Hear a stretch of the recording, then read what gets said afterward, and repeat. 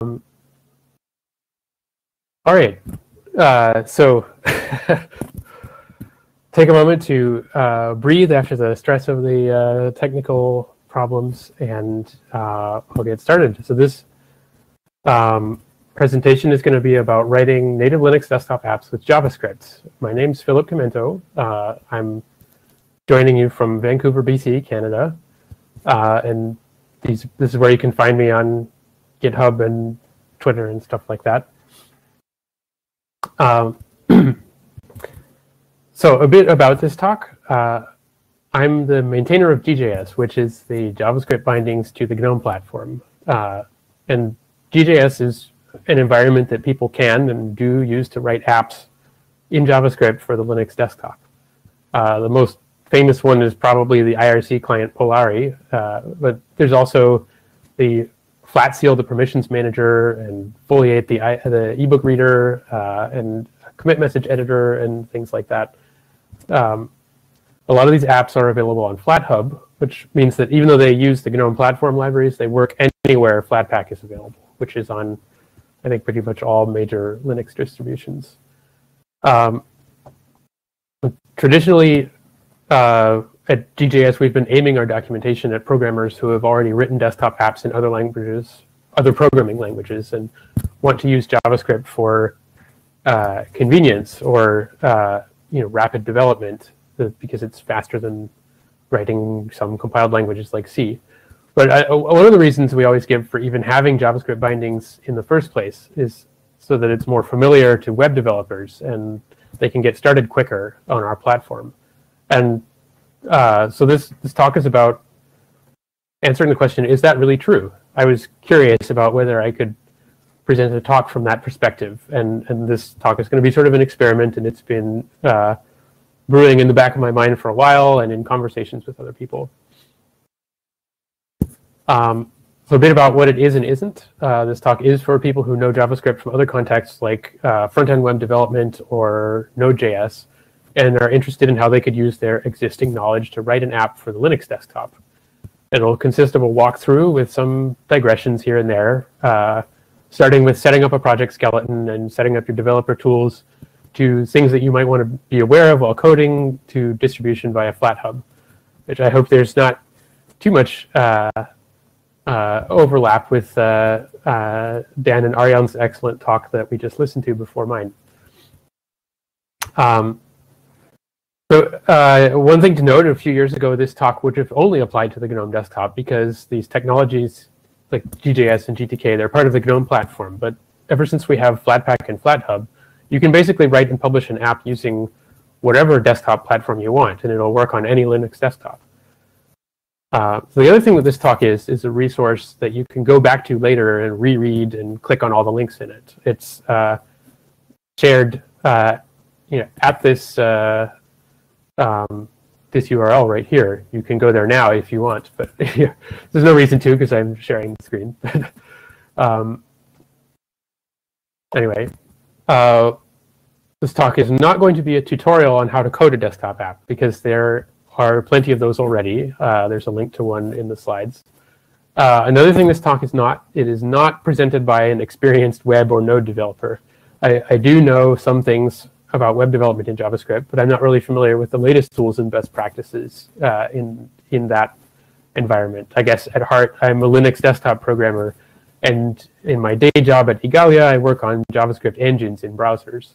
So like I said at the beginning, this is an experiment for me. I might get some of these things wrong. There could be better ways to do things. So the cat is telling us to get on with it already. Let's go.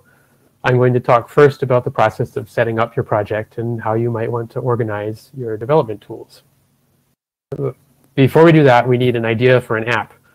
There's a long tradition of having an example app in the GTK documentation called Bloatpad, so I stole that name. Unfortunately, I did not make up this pun. I love making up puns, but I didn't make up this one. You can see my sketches for the app in the background here. And the tagline of this app is going to be the unnecessary note-taking app, because really there are plenty of good note-taking apps already, and Bloatpad is not going to shatter any paradigms. So the first thing we have to do is have something to start with.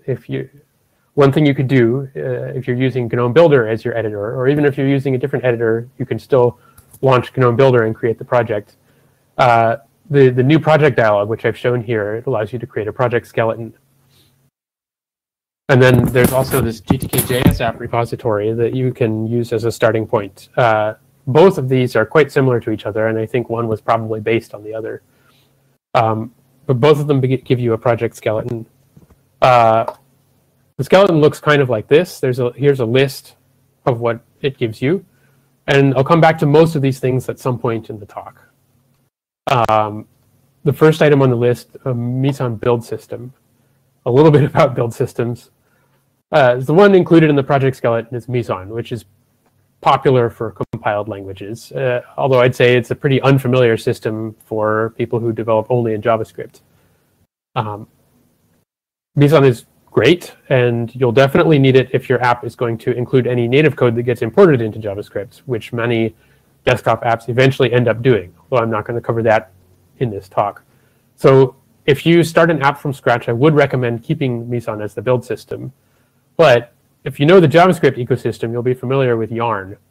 Yarn is similar to NPM, which may be even more familiar. But Yarn will allow you to easily install popular JavaScript development tools like ESLint.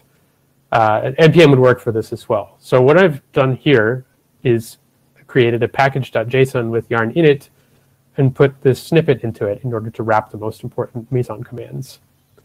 So if we have this snippet, we can just do yarn start, and we'll see the skeleton app run. It's the one that you get in the skeleton is just a hello world app. So a couple of other things about other tools from the excellent JavaScript tooling ecosystem, which is honestly in a lot of ways quite a lot better than the tooling ecosystem that we have for desktop apps. So we should take stuff from there that's good and useful. Linting. Prettier is, I guess, what they call themselves an opinionated code formatter. I guess you can disagree on whether its style is the one you prefer or not. But in the end, for a new project, just installing it and doing what it says is easy, and it frees you from ever having to worry again about code style. And I found it's still good to use ESLint together with Prettier in order to catch things like unused variables and things like that. So you can use Yarn to install those locally and add another snippet to your package.json. TypeScript is another really prominent part of the excellent JavaScript tooling ecosystem, and it mostly works on GJS, thanks to the hard work of Evan Welsh. It does require a little bit of manual setup. You can go to this link in the slides to find out more. You can use it in two ways. The simplest way is to write regular JavaScript and use the TypeScript compiler at compile time to verify the types. This is like static analysis. And this mostly works. Again, it requires writing some type annotations in dot comments occasionally. And you can also write TypeScript code directly and transpile it to JavaScript. That works with GJS too, although I haven't done this myself yet. There are hundreds or thousands more developer tools and build tools in the JavaScript ecosystem. A lot of that ecosystem revolves around bundling. Bundlers, I think, are probably not needed when you're writing a native desktop app. The default project skeleton, it includes build code to put all of the JavaScript sources and data files into a gResource bundle, which is a binary blob that's loaded into memory at startup, and it makes module imports lightning fast, which is quite different from the situation on the web. So we don't need bundling for that reason. Another thing that bundlers do is tree shaking. And this is really vital in web development, where you either have to shake the tree to remove library functions from your dependencies that you aren't using, or you have to use thousands of tiny dependencies that do only one thing, like the infamous left pad. This isn't so vital in our situation with a desktop app, because we have an entire platform in the Flatpak runtime in the form of C libraries that have their own JavaScript bindings, and it's there whether we use it or not. But still, tree shaking is useful to eliminate dead code in your own code base. But instead of using a bundler, there are other packages such as find unused exports that you could use for that. Another big thing in the JavaScript build tool ecosystem is minifiers. That probably isn't needed either for a desktop app, because with the gResource bundles that I mentioned, we only do the disk I/O once at startup, and there's far less JavaScript code than in a typical website that bundles all of its dependencies. The load time is not really a problem. You might want to use transpilers such as Babel or other things that implement sort of these compile time transformations on your code. Now, these will probably work with a bit of custom configuration. It depends on what exactly you're transpiling. Something like Babel, you might not need it at all because you don't need to support old browsers and old engines in your app. You can just target the latest version in the Flatpak runtime. So a lot of the use cases of Babel, you can just write modern JavaScript by default, and you don't need to transform anything. You might use a bundler if you use runtime dependencies from NPM, and I'll have more about that later in the talk. But first, assembling the UI. I don't know what this cat is doing, but it's building something. But UI, so tools for constructing a UI is probably where in the desktop platform we lag farthest behind the web in developer experience. Because it's very simple. The web has HTML, and any browser is automatically a tool for displaying it, editing it, and debugging it. That's not the case with desktop UI files. So in the platform that we're using with GTK,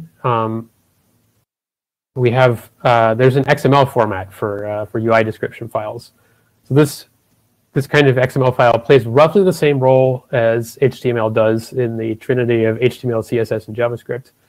But unlike with HTML, there is another alternative that's actually widely used. This alternative is that you can assemble your UI in code. If you come from web development, this sounds kind of ridiculous. Building your UI in code is roughly the same thing as building up a whole web page's DOM using document.createElement in your code. That would be really inconvenient, and it's not really a feasible alternative. But this is different with GJS because the GNOME platform has a heritage from C, where originally building your UI in code was the only option. So the APIs to do it are a lot more convenient, actually. But on the other hand, in web development, we have tooling like JSX, which we do not have in GJS. So there are other alternatives which are not open to us developing a desktop app. So I guess the big question is, do you want to do it in an XML file, or do you want to do it in code? And here's an example of what each option looks like, a snippet of code doing the same thing. On the top is the XML file, and on the bottom is the code. So you can see the XML file is quite tedious to write by hand. We have, on the right of the screen here, we have the Glade UI Designer, which is a program that allows you to visually assemble the UI, and it outputs one of these XML files. Sadly, it currently only works for GTK3, and if you want to use GTK4, you could write the UI file by hand, or you could first build it in GTK3 and then use a tool to do the initial conversion and then maintain it by hand.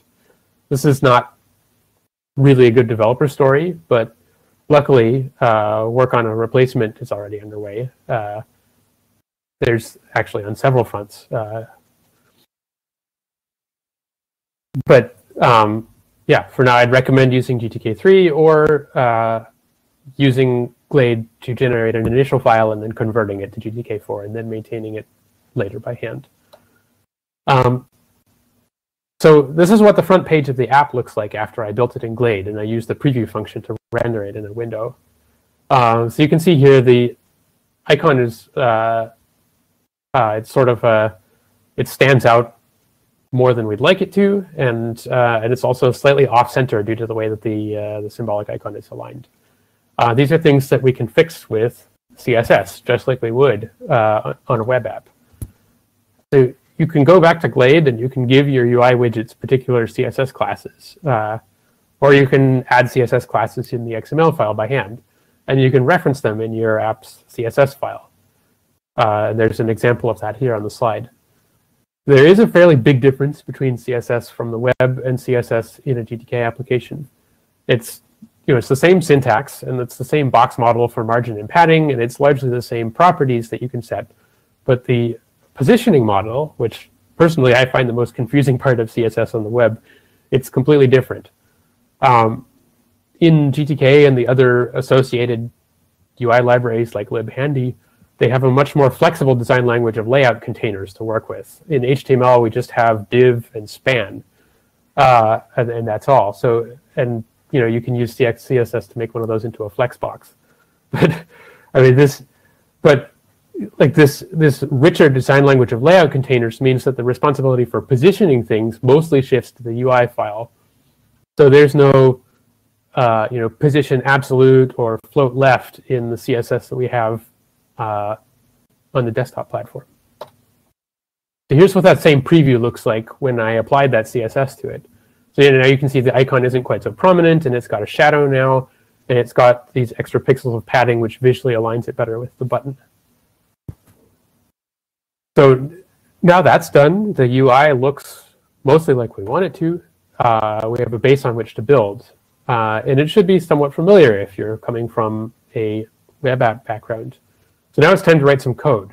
The cat does not want to write some code, but I do. So I'll show you some of the things that you might need to know about the GNOME developer platform, and I'll compare it to things that might be familiar for Node.js developers. The most important thing is that we have API documentation on this address here in the slides. This is for the GNOME platform, and it's for the JavaScript binding version of it. One thing that might not be familiar if you're coming from a Node background, if you're browsing the API, you notice these sections for properties and signals. These exist because the UI elements inherit from GTK widget. And that's a class that provides things such as properties, signals, and CSS element names.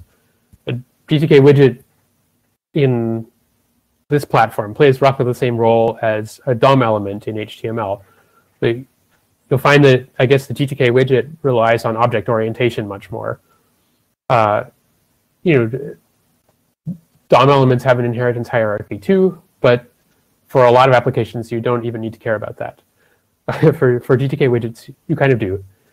And the interesting thing that's different from the web platform is GTK widget inherits from gObject.object, which actually, that's the class that provides the signals of properties functionality. So even things like files and output streams and network requests, they have properties and signals. And this is kind of like Node, where a lot of objects are inherit from event emitter, but it's not the case for everything. In GJS, really everything has properties and signals almost. There's ES modules. This is something new that you might not realize it works natively in GJS. This is new in the latest version of the Flatpak runtime. We have you can just import ES modules. So this is another initiative thanks to Evan Welsh.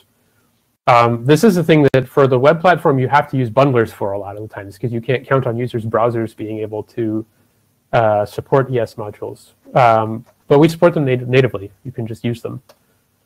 Another thing is about async operations.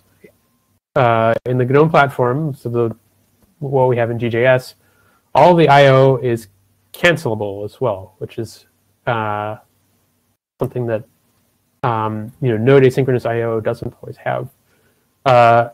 In GJS, it works using callback style, but we have some experimental support for promise style. And you can opt into it for each method with this gio.promisify thing at the start of your program. That sort of signifies that you want to use the experimental support for that method.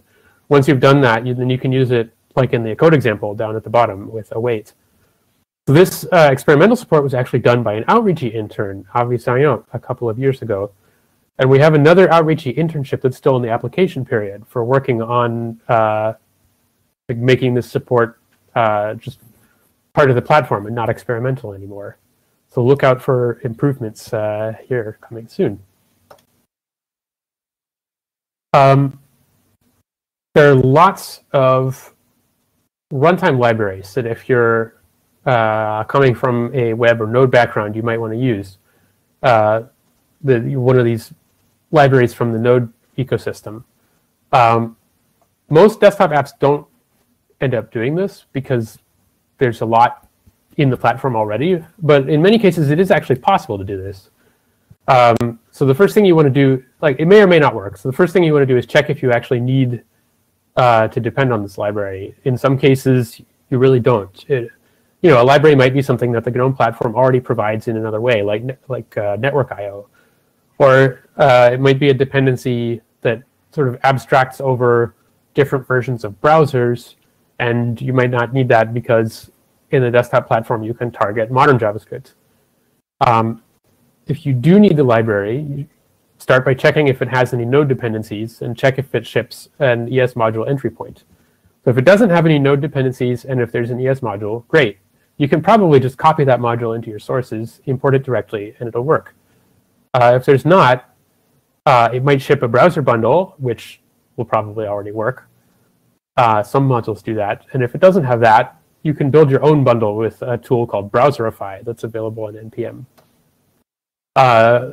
So here's how to do this Browserify trick. You add this -s option, and that builds a UMD module. And UMD stands for Universal Module Definition, I think.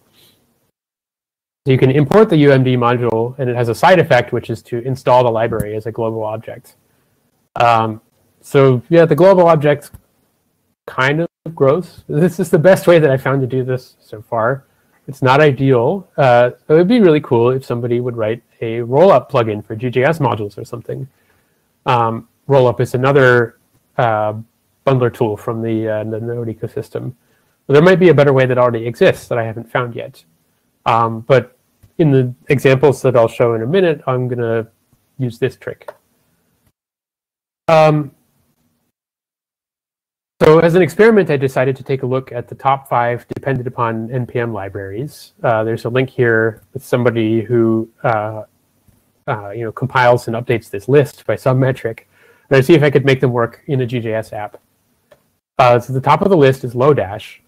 It's a very popular utility library. First of all, you should consider if you really need it. Many of the functions that it provides are actually no longer necessary if you can target modern JavaScript. So the example here with Lodash.defaults, it can actually be replaced with object destructuring, which is a newer JavaScript language feature. Other things you might still need it for. Lodash provides an ES module with no dependencies in the Lodash ES package. So you can copy this file from this package into your source directory and import it into your code. And then it just works. Number 2 on the list is Chalk. That's a popular library for printing ANSI color codes to the terminal. And that does not ship a browser bundle. It does ship an ES module, but it imports other modules that need node module resolution, so we can't use it directly either. So for this one, I used the Browserify trick to build a UMD bundle. And then I also found that I needed to make one edit in that bundle because the browser bundle that Browserify generates, by default, the ANSI colors were disabled because browsers mostly don't support them. So I had to make this one edit, and after that, it worked. Number 3 on the list is Request, which is a library for network I/O. It's a very popular library, but it's been moved to maintenance mode because there are better ways to do requests in modern JavaScript. And there is actually one in the GNOME platform. libsoup is the GNOME platform's network I/O library. And so I'd recommend using that. It integrates with the main loop. And in the upcoming libsoup 3, there will be an API that will integrate even better with await in JavaScript. So I've shown like the code sample that's on Request's website, and then the bottom code sample is doing the same thing but with libsoup. So despite Request being one of the most dependent upon modules in the web ecosystem, in desktop app code, you might as well use libsoup. Number 4 on the list of popular modules was Commander. This is a library for parsing command line options. This one, it needs the same trick with Browserify that we did with number 2, Chalk, but I didn't even have to edit anything. In this case, the generated bundle just worked. Number 5 on the list was React. So this is a browser-specific thing. It doesn't really apply to writing desktop apps, because it's a library for making user interfaces, specifically in the HTML DOM.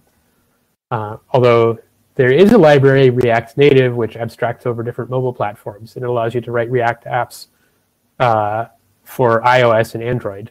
And it would be really cool if this worked for the Linux desktop as well, but I think that would be a lot of work.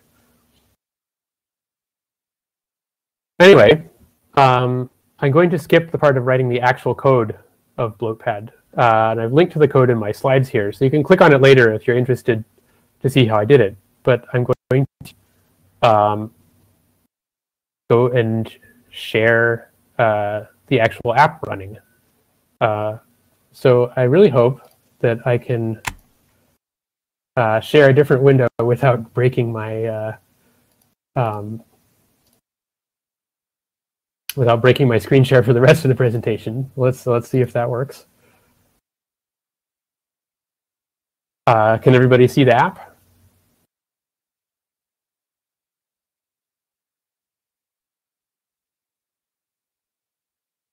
Yes, it looks like we can see it. Cool.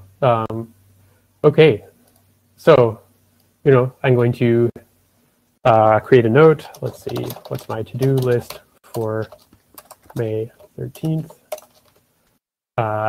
I'm a really bad typist under pressure while I'm giving a talk at the same time, so excuse my typos. Let's see, present talk, yes, and then other talks, and then after that, relax. You go back. The note is now in a list of notes. You can add another note. Other ideas for my app. Bloatpad for cats. You can go back and edit the notes, and there's a couple of other features that you get for free or almost for free here. You can really easily make an about dialog using platform APIs. You get keyboard shortcuts help, and that's it for the app. See if I can go back to sharing the talk.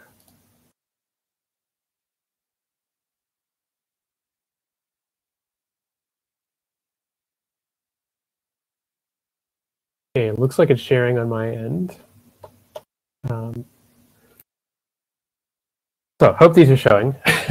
Anyway, so now the app is done, you have to actually get users. So this is also like the way that we do this with desktop apps is quite different from the way you do it with a web app. This is actually one place where the desktop platform really has the potential to outshine the web, because it can actually be a lot easier with desktop apps. When you have a desktop app, once your user downloads it, they don't need to keep using your bandwidth and using your computing resources when they run it. So you don't need to run a server that has to scale really, really hard with the number of users. And what most people do is pay somebody else to do that. Your user downloads the app and they run it on their computer, and you can concentrate on answering bug reports like this cat is doing.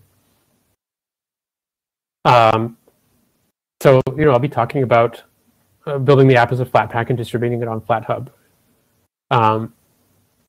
There are certain requirements that you have to meet in order to distribute your app on FlatHub, but luckily the project skeleton that we generated early in the talk, it meets these requirements. There are only a few things that we need to fill in. One thing that will be kind of unfamiliar to people coming from the web platform is the AppStream meta info file. This is a kind of manifest that It provides the description that users see when they go to FlatHub, like I've taken a screenshot of that here on the right. And users also see this information in their updater application. So FlatHub requires you to have one of these because it ensures a good experience for users installing and updating the software. I've linked to a description of the file format here in the slides. But you don't have to write it from scratch. There's a generator. There's another link here to get you started. You go to this, click on this link, you fill out the answers to a few questions about your app, and the result of that process can actually just replace the file that was generated along with the project skeleton.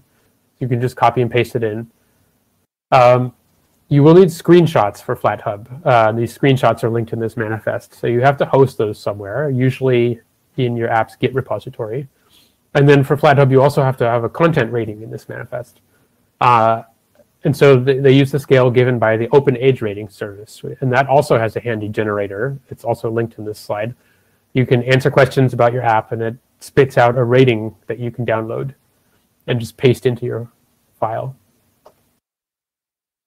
Another file where we have to fill in some blanks is the desktop file. And so this one is used not at the point of distribution, but this is used by the user's desktop environment to determine how to display your app, like where to put it in the applications menu, if there is such a thing in that user's desktop. And for the things, the one that was already generated in our project skeleton, we really only have to fill in the comment and categories fields. But I've included a link to the description of this file format in case you want to know what all the fields are. And then there's a list of categories that you can pick from. But the field is freeform, so you can pick any that apply or add new ones. You'll need an icon.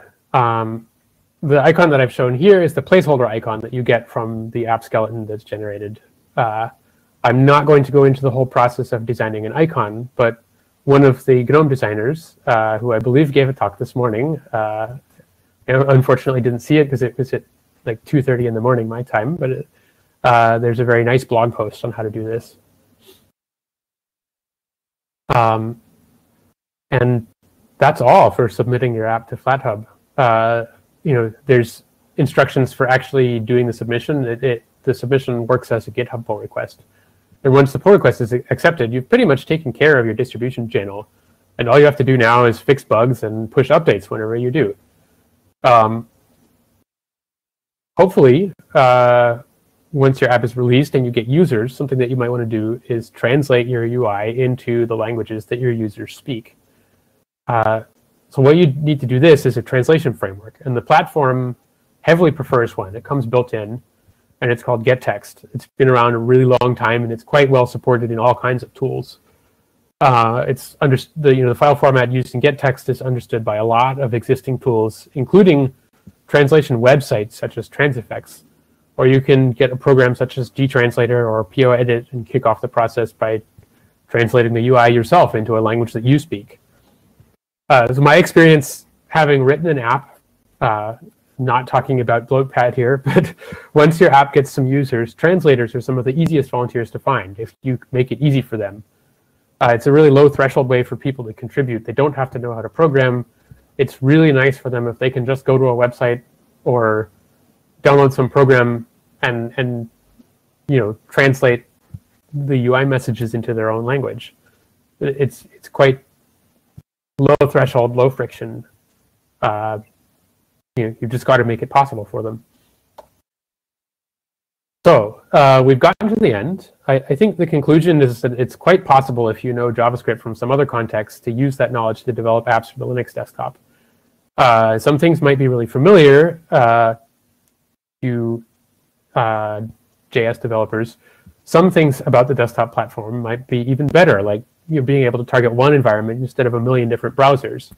Other things might be worse or more confusing, like the situation with XML UI files. So what I'm advocating for us as desktop developers is to learn more about web and node development and try to reduce friction for this really large group of developers. But not everything should be copied, or not everything is even going to be applicable to desktop development. And that was my experiment. I hope it was useful to someone, because that means that it was successful. I'd like to take questions. I may have wasted the question time with the showing the slides in the beginning, but yeah, I wonder if there's a bit of Philip, if you go ahead and stop your screen share, there are questions in the shared notes that you can answer. Because this is the last session of the day, it's okay if we run a couple minutes longer, but essentially you have 3 minutes left of your formal time slot. Okay. The first question is, isn't Glade UI deprecated for creating UIs? I don't think it is. It's still actively maintained for GTK3 UIs, and the maintainer of Glade is working on a version for GTK4. Hope that answers the question. Second question is for maintenance, which is better, XML, UI files, or code? It really depends on your preference. I think, personally, I prefer using XML files and making changes when I need to make changes in Glade. I know lots of other people who would really prefer code, so it's up to you. Which language is GJS built upon? GJS is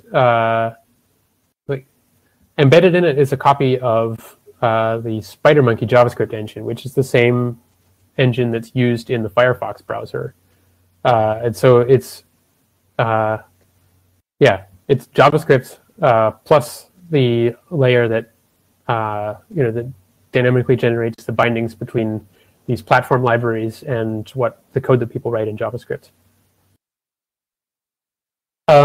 Is there an easy way to add a WebView browser widget?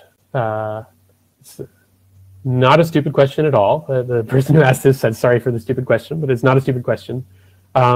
Yes, there is. There's a platform library called WebKit GTK, and that that library provides a browser widget, and I believe it is part of the Flatpak runtime. So you already get that library for free. You don't even need an extra dependency. There's actually an example in the examples directory in the GJS repository. I can link to it after the talk in the chat, maybe. Question 5, can GJS be used cross-platform, Linux, Windows, Mac, Android, and iOS? The answer is sort of. It works on Linux and Mac. I have understood that it works on Windows, although I don't know how easy the developer story is for writing an app in it and packaging it on Windows. I would sincerely doubt that you could write an Android or iOS app with it. But who knows? That might be possible one day. How does GJS compare to Electron performance and memory-wise? I think that I don't have numbers at my fingertips right now, but Electron is basically an embedded WebView widget.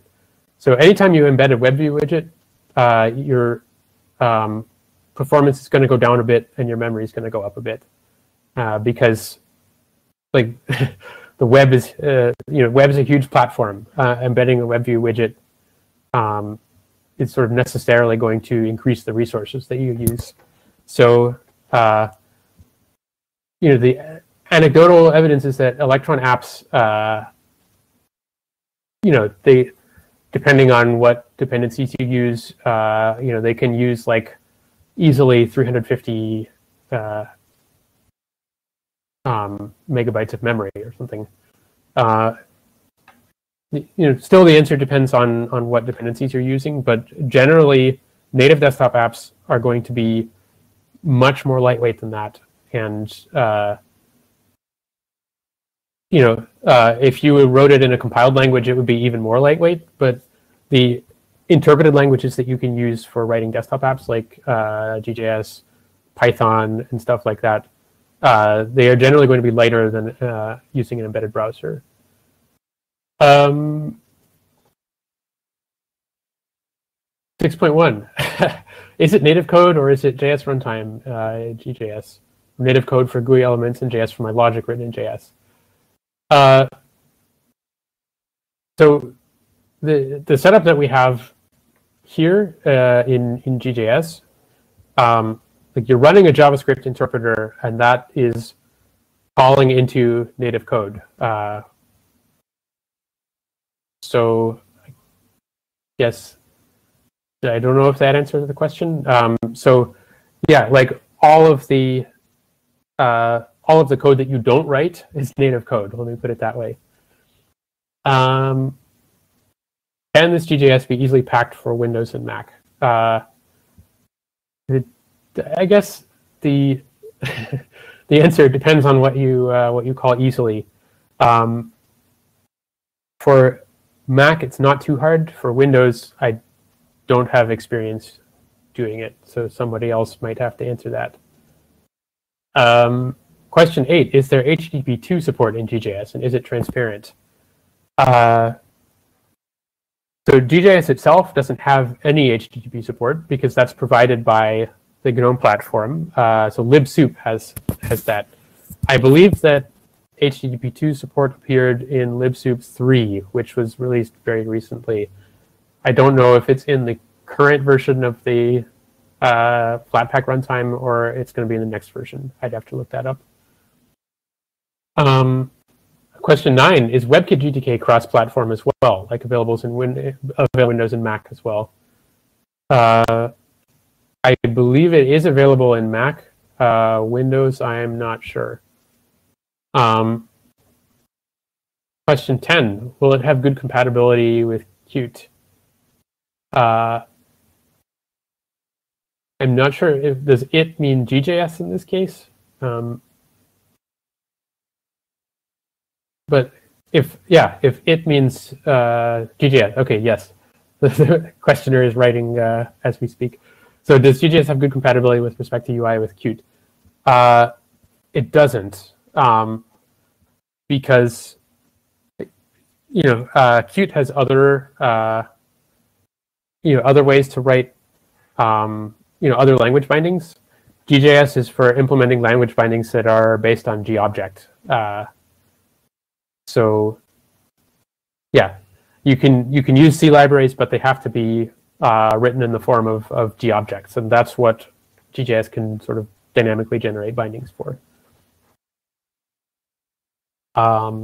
There's a question 11 appearing. Let's make that the last one. The Rust story. I guess if you want to write part of, if you want to write native code in your app with Rust, you can, you can write it in the form of G-object introspection library, and then you can import that library in GJS. That's not something that I've done myself in any of my code, but I know that it's possible. Yeah. So let's call that the last question, because otherwise I'm going over time here. And before I go, I'd like to thank Andy Holmes and Evan Welsh and Sribam Krishna for the discussions that led to this talk, and also their work on improving the GJS developer experience. And the presentation is licensed under a Creative Commons license. The details are in the slides. And you can find the code for the fake app that I wrote on GNOME's GitLab, and it has a permissive MIT license. So thanks very much, everybody, for listening. Thanks so much for being here.